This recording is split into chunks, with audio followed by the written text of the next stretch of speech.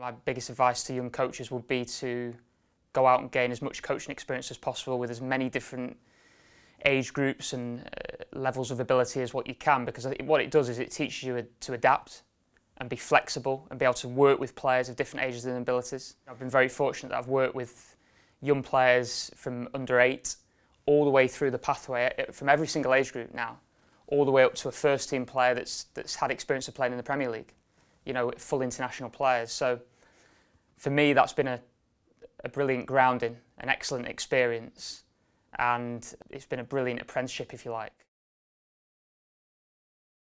I think when you're younger and you're coming through, I mean, it's not something I ever thought about, because I always thought, well, if you get to a certain level or position and you'll get paid what you deserve to get paid at that point. There are a lot of coaches in academies that are putting in a lot of hours, and I was one myself. That you'd be working in at 8 o'clock in the morning and maybe finishing at 10 o'clock at night and leaving the training ground, and then doing exactly the same the next day. So yeah, there's a lot of hard work that goes into it. But I suppose in anything, if you're going to get anything out of it, you've got to put the work into it, and you've got to put the hours into it.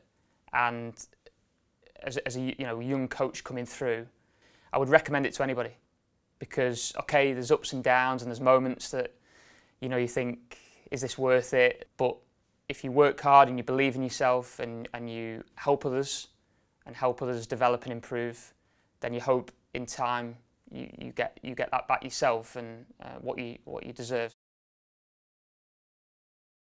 Someone once said to me, actually, it takes 30 years to be a coach, and it stuck with me.